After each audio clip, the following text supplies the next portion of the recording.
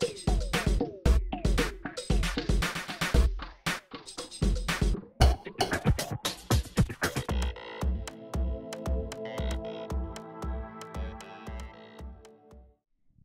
afternoon, good morning, good evening, and welcome to Book Club Blind Entry, a podcast for the Reading Room CLE.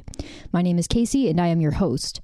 Every week, I will read a book in its entirety and also do research into the background of the book and the background of the author. I will then send my co-host an excerpt that is 10 to 20 pages long without any information about the book whatsoever other than the text itself.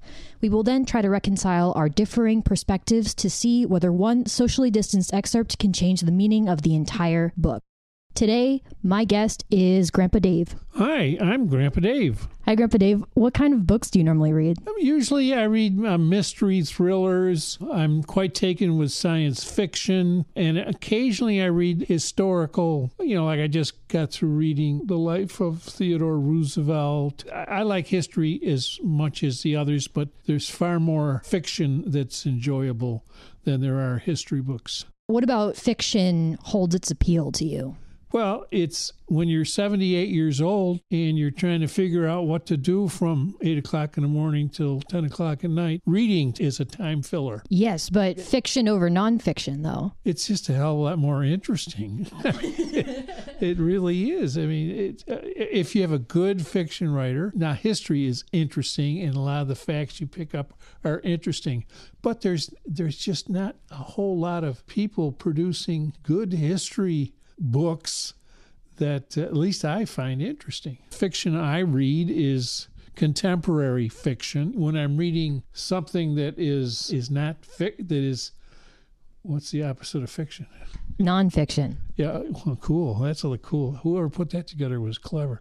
Nonfiction. When I'm reading nonfiction, I lost my train of thought, but I'm going to read history. Yeah. It's uncanny you would really like historical nonfiction because the author of this book actually describes her plot as historical in how indelible it is. I found this quote from her in an online film news source called The Collider. It's a transcribed interview by Steve Weintraub. She said she refused to change the plot for her editors. She had already written maybe 4 out of the 5 books of the series that this is a part of, and her editors wanted her to make changes to it, and she's like, no, this is as real to me as history. I'm not doing shit. She's truly delusional. You think she's delusional? Yeah, completely. What a Nimrod. All right, so now we're going to get into the segment where you talk about your experience of the text. So why are you describing her as a Nimrod? Well, I mean, if she's so tied to this, remember, I've read 10 pages, so I don't know how much of a flair I have for what she was trying to accomplish with this extraordinary piece of literature. But from what I was able to grab out of it, you got a bunch of, they're either werewolves or... They're not human. They take human form, but they've lived previous lives, et cetera, et cetera. And then there's the star of the show, I guess, Bella. So we're listening to the story through her eyes primarily. And she's really about as sharp as any doorknob I've ever seen. In the intro to the plot, she actually is a straight-A student and takes multiple AP courses. What do you think of that? That's the cool thing about writing fiction. This turns out to be science fiction. She could talk the way she does in the novel and then supposedly get A's in school. Wow, that is really fictional. So this is a component of why you would describe this author as a Nimrod. Correct. Were there any other questionable parts that you noticed?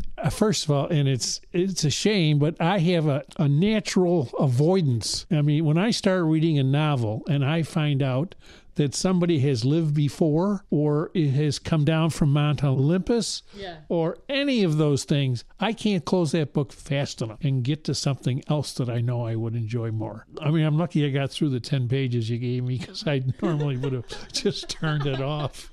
But anyway, being the good grandfather I am, I decided to go through with this thing. What was the question? I wanted to know whether there were any other parts of it, aside from the main character's, I guess, very dull perspective, that you found questionable. Well, the baseball game was stupid. Why don't you summarize the plot of the excerpt? Because the readers don't know what's going on. Okay. So there's this girl, Bella. There's this a group of weirdos. Actually, I don't know what they are, but they are, they're not humans. They've got supernatural powers. They've lived lives previously. You can pull that out of the little bit that I read. And they have super strength, and they can run faster than the wind. And oh my God, it just got so exciting, I damn near fell asleep in the middle. Is there anything like specific that happens towards the end of your excerpt? Well, yeah, then it started getting really dangerous. I almost woke up because 3 other of these strange people running through the woods and smelled them or heard them. They were all kind of concerned that if these 3 strangers went into hunter mode, that it would be dangerous to Bella, because Bella, apparently not being a weirdo, couldn't protect herself from these kinds of people. If you rewrote this book in your own verbiage and you renamed the people you're referring to as weirdos instead of what they are described as, I would really read this book. I really would. You see, I really should have been an author rather than a reader. I've always felt that way, but, fate has taken me in a different direction. You still got time. No, I don't. So in another interview for The Guardian, this time with Kira Coltrane, she said that she wrote the book in 3 months. I can't believe it took her that long. I mean, in the time it took her to write this book, the Coltrane article said that her kids constantly had colic and ear infections. So the author says, quote, "I just didn't sleep for 6 years." So this is when she had the time to write. Did the kids survive? Oh, yeah. They're all very healthy individuals. I'm assuming they're 3 boys. No, I'm afraid of picking on the poor mother, but if this is her life, if this the book must represent some feelings in her life that she wanted to get down on paper or something, I truly would love to meet her children. In the Weintraub interview, she said she wrote this book based on a dream that she had. Oh, a dream. Okay, I won't even comment.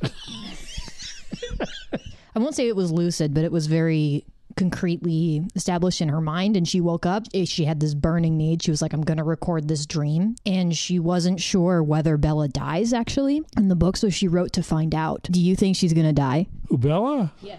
I don't know if she's gonna, but she probably should. You think she should? Yeah. Hanging around with these weirdos, what does she expect? I just have a comment on the fact that this woman had to write this book to get this dream out. She really should spend time figuring out better things to do with her time. Well, I'm sure that you will be dismayed by all of the time that she has committed to writing the entire series and a few spin-offs, all of which you'll be able to find on her website that I will link in the description below. Without the spin-offs, this is a 5-book series. And then 5 books? How many pages per book? They're pretty thick. This book, I think, was like 490 pages. 490 pages for one book? And I read 10 pages and almost fell asleep? I'll have to check that. I think it was 400. So what if it was 350? I would be still just as amazed.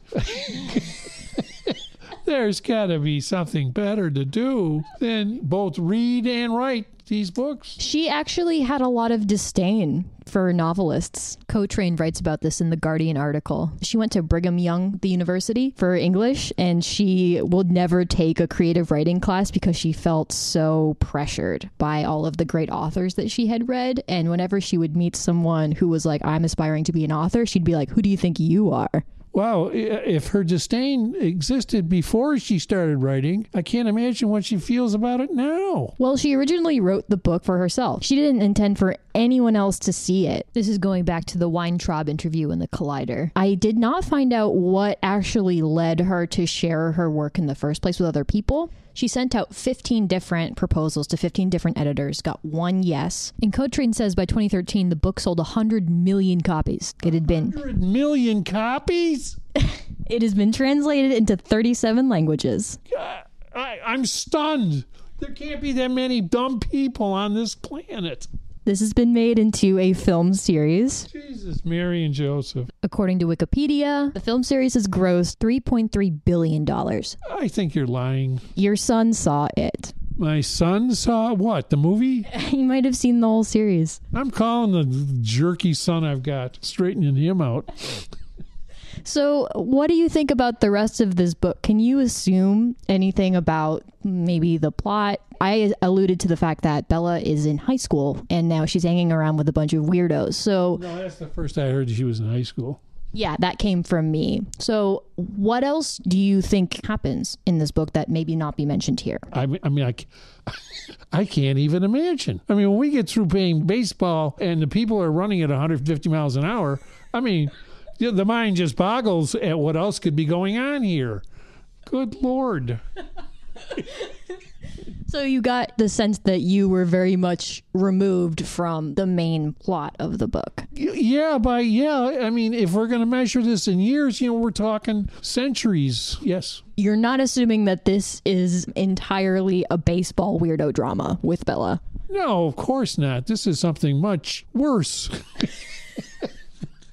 I mean, oh my gosh, he sold 100 million copies.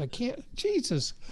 I can't, come on, 100 million copies? Yes, 100 million copies. I don't believe you. You're so full of shit. Contrain says, critics have referred to her books as abstinence porn. What does that make you think? Abstinence porn. Yeah, I could, yeah. I mean, this is right up there with abstinence. Oh, boy. I'm with whoever said that. Yep. I mean, this is like putting your finger in a vice and just keep turning the handle. She was also accused of being sexist in a lot of her works. Did you see that at all here? No, I only had 10 pages. So in The Guardian, the author responds to accusations that she is not a feminist. She said, "I love women. I have a lot of girlfriends. I admire them. They make so much more sense to me than men, and I feel like the world is a better place when women are in charge. So that kind of by default makes me a feminist." What do you think of that? Well, I mean, she can be anything she wants after we wrap it all up in being weird. Yeah, she actually explains a lot of her plot points in terms of the character's contexts. Someone would say, well, why did you write the character like this? And she'd be like, because the character has this background. This happened in The Guardian. She didn't really want to make political statements. She was actually accused of sending anti-abortion messages, which I also think it's built from the fact that she's also a Mormon. Brigham Young is a Mormon college. So I think that also might have come together. Later on in the series, Bella gets pregnant and she breaks 4 ribs. What the hell does the one thing have to do with the other? Or was it violent sex?